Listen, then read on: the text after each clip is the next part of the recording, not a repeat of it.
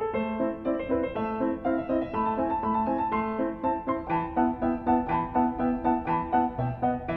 day everybody, my name is Agastya and today we're going to be talking about Wolfgang Amadeus Mozart.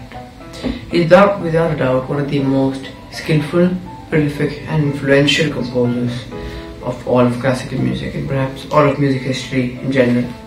His music is still played today and is regarded as some of the most beautiful and elegant music in existence, and his name is widely known through whether you listen to classical music or not throughout the world. So today I wanted to take a look at his life, his work and his music and understand what is it about his music that made him so special and what aspects of his life came into his music and what are the characteristics of his music and how do they fit into the classical period. So without further ado, let's get into Mozart's life. Now Mozart was born in Salzburg in 1756 in January, and he was born to Leopold Mozart, who was his father, and Leopold Mozart was a fairly mediocre court musician and court composer, though he did have a passion for music and wanted to pass down his musical skill to his children and make them great musicians as well. Now Mozart's father and mother had many children. However, only two of them survived, that being Mozart and his sister. Now when his sister turned 7, his father started teaching her some basic piano. This is the age that his father thought was right to teach children about music. Now Mozart, as reported by his family, was about 3 years old at this period in time and would watch his father teaching his sister.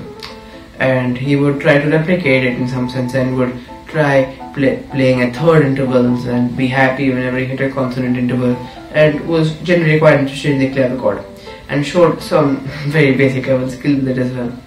Seeing this interest and this very basic level of skill, Mozart's father thought it would be almost like an experiment or a game to teach him a little bit of piano. So he taught him some basic minuets and some basic pieces, and immediately noticed how easily Mozart took them up. Mozart was always been regarded as a prodigy, a child genius. And this was ever apparent when he first picked up the piano. He was able to play things fluently and in time the first time he tried them, and that's something that a lot of does struggle to do. It was quite profound and quite amazing, and that's something that surprised his father and sister. His father continued to teach Mozart quite intently, and Mozart even started composing his first simple pieces at the age of 5. It's disputed whether it's 5 or 4. However, that's recognized in that period. That's when he started composing his first pieces, and his father would write them down for him. And Mozart just kept on amassing more and more musical skill and kept on wanting to compose more and more and became more and more skillful in that field as well. His father quickly started to take advantage of the fact that he had two very, very skillful and very, very young musicians in his family, and decided to go on tour in about 1762 when Mozart was quite young and his sister was a bit older, showing off both his children as child prodigies, because they were. And this tour was fairly successful, and Mozart especially gained a lot of fame during this tour because he was able to play with an adult level of skill at just age 7. He really stole the stage, and he immediately became quite famous throughout Europe. This tour, which consisted of Mozart's father, his sister and himself, lasted for around about 1762 to the 1769 period. After this, as I said, the spotlight was placed on Mozart, and he gained quite a lot of fame. So his father left his sister and mother alone and went with Mozart for a second tour, which lasted from 1769 to 1771, about 3 years to 2 to 3 years. And during this tour, Mozart amassed even more fame. Well, he was slightly older at this period in time, about 13 to 14 years old, and he amassed much more fame and of course became much more skilled at the piano, the violin, the other instruments, and also took up a much stronger passion for composing. Indeed, during this tour he met many different musicians and composers and tried to learn from them and adopted some of their musical styles in his own compositions, and got himself acquainted with that community quite extensively. Now, after having finished his tours as a child prodigy, Mozart followed after his father and took up a position at the Salzburg court as a court musician. Now Mozart stayed here for about 4 years, and during this time he composed lots of famous works. He worked on violin concertos, and he wrote 5 of them in one go, and that's one of the most, that's of course all amazing pieces in their own right and outstanding repertoire for violinists today. He also started writing piano concertos, something which would become one of his most acclaimed series of pieces is piano concertos, and he started writing them during this period when he was working for the Salzburg court. And he also wrote his 25th symphony, which is one of his most famous symphonies during this period. This was quite a major period for him to write music, and he wrote quite a bit of music during this period. And he started off writing in multiple different forms during this period. However, as he worked for the Salzburg court more and more, he started to look upon it with disdain. He didn't enjoy it all that much, and he was starting to not like his job at all. This happened for multiple reasons. Firstly, the salary that he was obtaining was not all that much. It was quite modest, and Mozart was not very happy with that. Secondly, he longed to write an opera. He had written multiple short operas when he was a child. Even when he was 12 years old, he wrote his first opera. But he longed to write operas, and that's something which he would become very famous for in the future. And not only were operas not that played in Salzburg, but the theatre, the local theatre, also shut down. So the chances of writing and putting on an opera were next to zero. So due to multiple of these factors, many of these factors, Mozart decided to leave his job in Salzburg and migrate elsewhere and search throughout Germany and Europe and France for a job. Now, during this struggle for a job, he couldn't find any. Mozart searched quite tirelessly for a job and was unable to find any jobs. There will always be some people note that there were some prospects here and there, but in the end he did not obtain a job at all. And while he was searching, and he also faced multiple financial hardships due to this lack of employment from multiple different sources. Now, during this period, while he was searching for jobs in France and in the surrounding areas, his father was back in Salzburg and tried to obtain a better job in the court for him, and succeeded. He got a higher position in the court, musical wise, and was given a higher salary. And Mozart was at first, and he was offered this job. Now Mozart was at first very reluctant to take out this job, because, as I said, he did not want to go back to Salzburg. He didn't like that place for multiple reasons. And he did one last search everywhere and tried to obtain a job, but failed. So in the end, he just reluctantly agreed and joined that job. And he came back to Salzburg and worked there as per the request of his father. Now, while he was searching for his job in France, he wrote multiple notable pieces: the A minor piano sonata, the Paris Symphony, and the Concerto for Flute and Harp. Now, after having arrived back in Salzburg, he worked for the court for some extended period of time. However, after having arrived back in Salzburg, his employer went to Vienna, and he momentarily migrated to Vienna because he had some business there, and he took Mozart along with him because he simply wanted his musical helper along with his side. However, this is 1781, for a year Mozart struggled to wrestle free of his employment and wanted to permanently stay in Vienna. And this was where Mozart broke off from his father. His father was very content on Mozart working in Salzburg and continuing his court job there. And having already tried to leave it once, this time Mozart, after lots of struggle during the year 1781, finally managed to shake off and resign from his job as court musician in Salzburg and stayed in Vienna. And his employer moved back, and he remained in Vienna. And this is when most people account that Mozart became his own man and came into his own, and his music became about him and not about the court and not about his father. And so he really very broke free from his father's influence and became his own man, came into his own, so to speak. And during this period in time, he once again struggled to find a job. He couldn't really find much of a job for quite a long period of time, and even then would only find minor jobs. But thankfully, his freelance career flourished quite well during this period. This is about 1782 to 1787, and during this period he worked not only as a virtuoso pianist, as a freelance virtuoso pianist, because he was well, as I said, a virtuoso pianist. He was quite adept at the piano, but his compositions also gained quite a lot of traction, and he became quite famous as a composer. So his works, he would compose works, and those works would be performed, but he wasn't under the employment of anyone, so to speak. During this period, 1782 to 1787, he wrote his famous Mass in C minor. He wrote the 6 quartets dedicated to Haydn, because he met Haydn during this period, and he also wrote his piano concertos, some more piano concertos. He's written quite a few, and the first batch came when he was working in Salzburg. The next batch of piano concertos came during this time. Then we have when the 1786 to 1787 period. During this period, Mozart was moving away from the classical forms for piano and sonatas, concertos, symphonies, and he wanted to focus on opera now, and he wrote 2 of his most famous operas, being Don Giovanni and The Marriage of Figaro. These 2 operas are some of the most famous operas in all of their existence, and are still widely performed today. Have musical pieces, they're musically quite amazing, quite apt, and also from a narrative standpoint, they made quite interesting stories. And as I said, they're some of the most famous operas that performed today. Now, during this period, Mozart also married and of course, had children.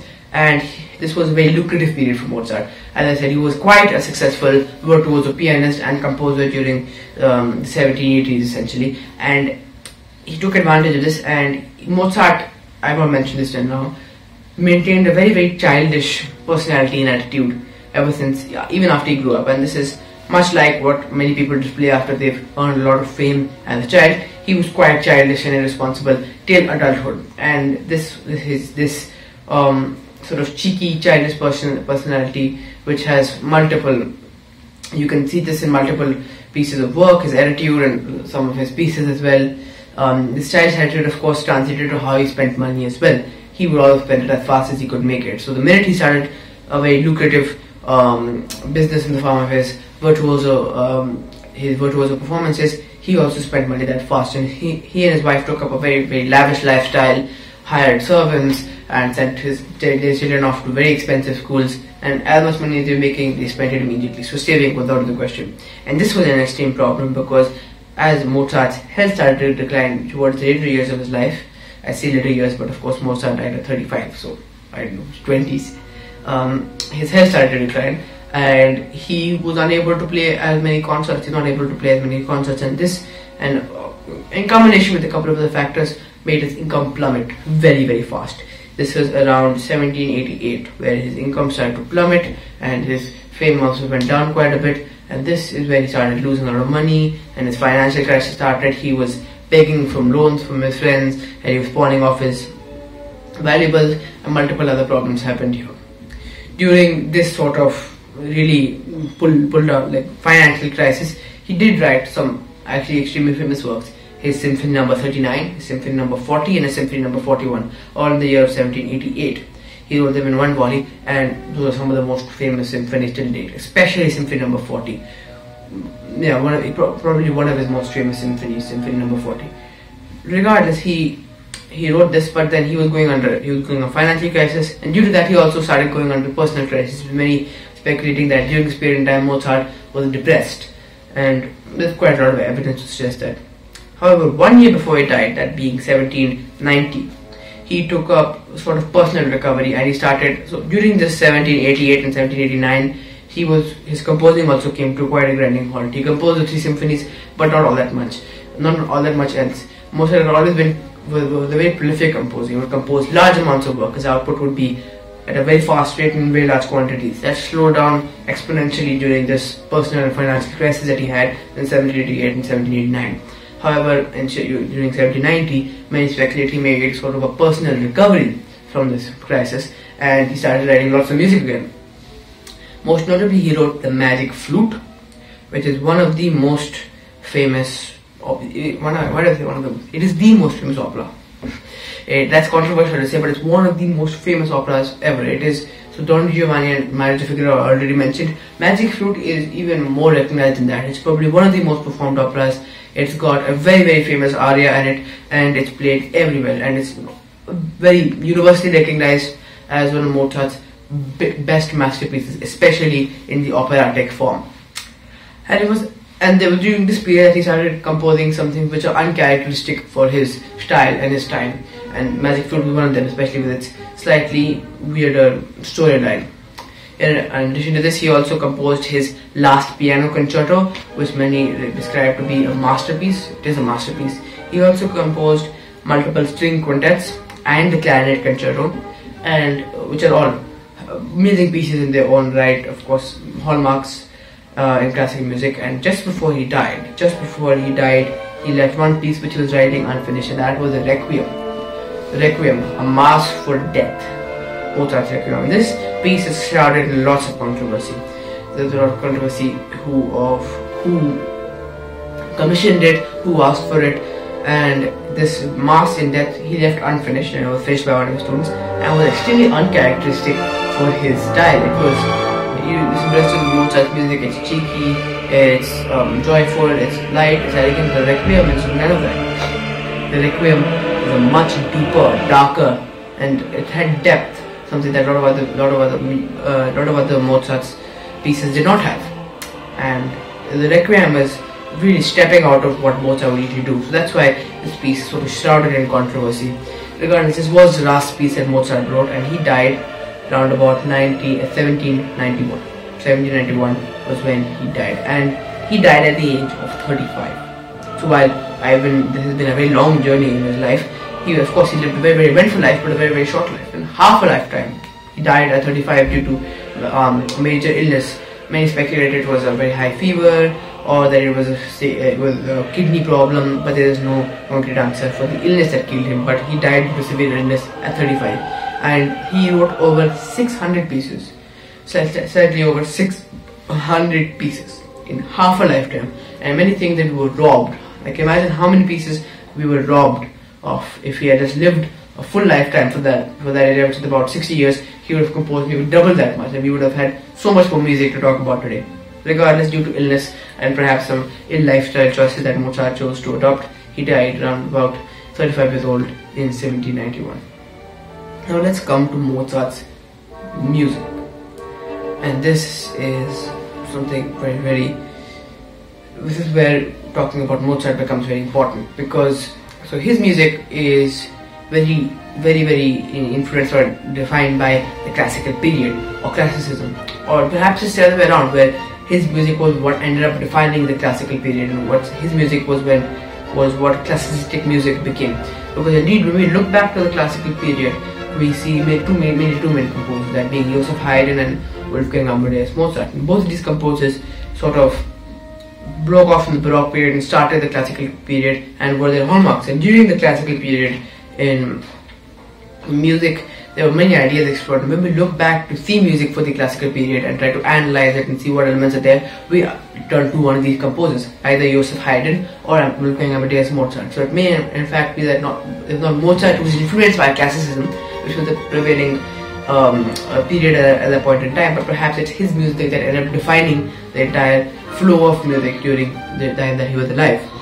Regardless, classicism was, as I said, quite a bit about aristocratic entertainment, and this is very much embodied in Mozart's music.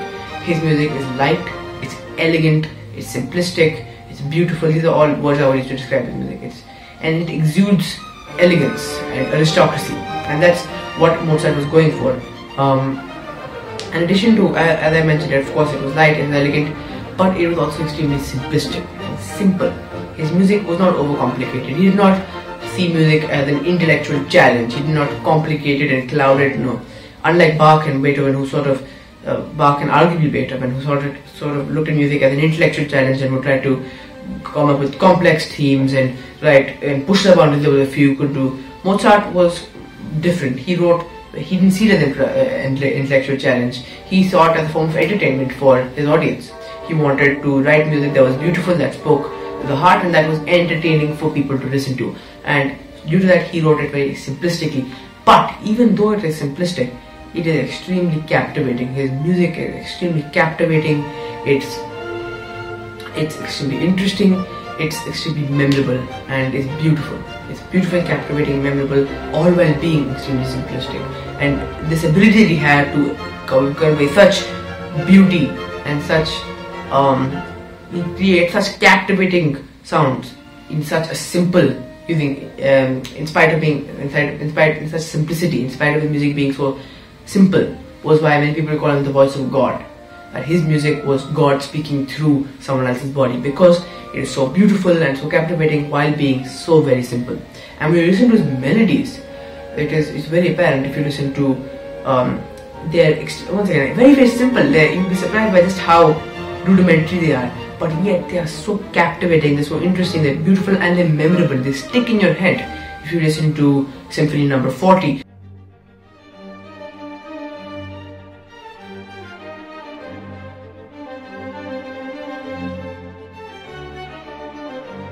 If you listen to Turkish March,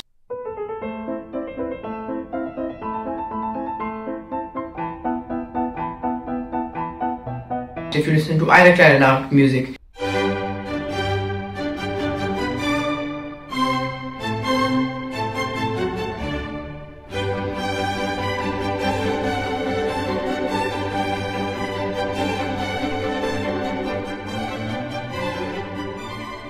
if you listen to the 25th Symphony,